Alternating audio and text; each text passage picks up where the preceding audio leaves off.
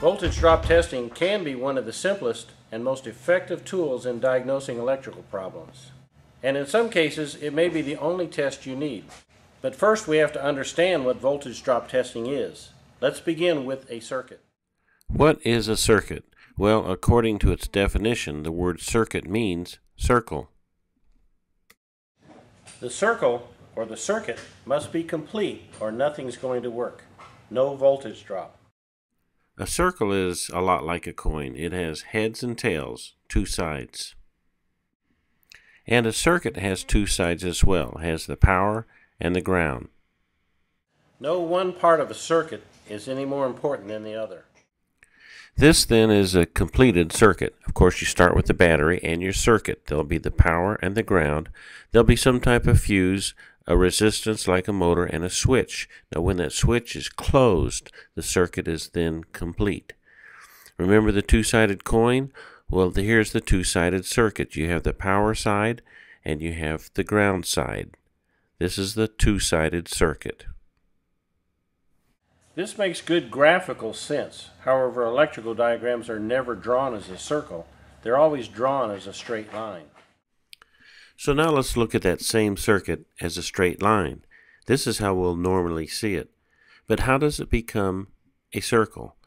Well, you know the battery is always going to attach to the frame or the engine or both, and then the rest of your circuit will attach to the frame or perhaps the PCM ground, but somehow it'll connect back to ground. Now let's look at the battery.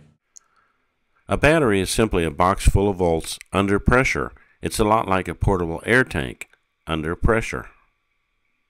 And that pressure provides the push to overcome the resistance. In a circuit, voltage is electrical pressure and resistance is electrical opposition to that pressure.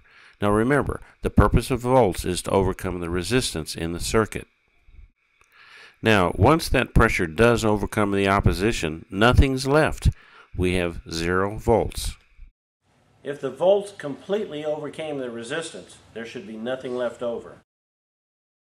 The resistance in a good circuit should consume all of the volts, so the battery should drop all of the volts as it passes by the resistance, period. Since it consumes all of the volts as it passes by resistance, the voltage reading on the ground side should be 0. There's nothing left. So, on a good circuit, this then is what you should always expect from a voltage drop test.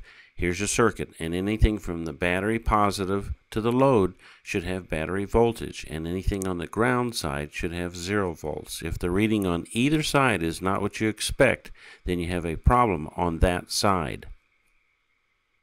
So, when the pressure actually overcomes that opposition, nothing's left. We have 0 volts. But the circuit is working. The motor is running. So now we have to read amps.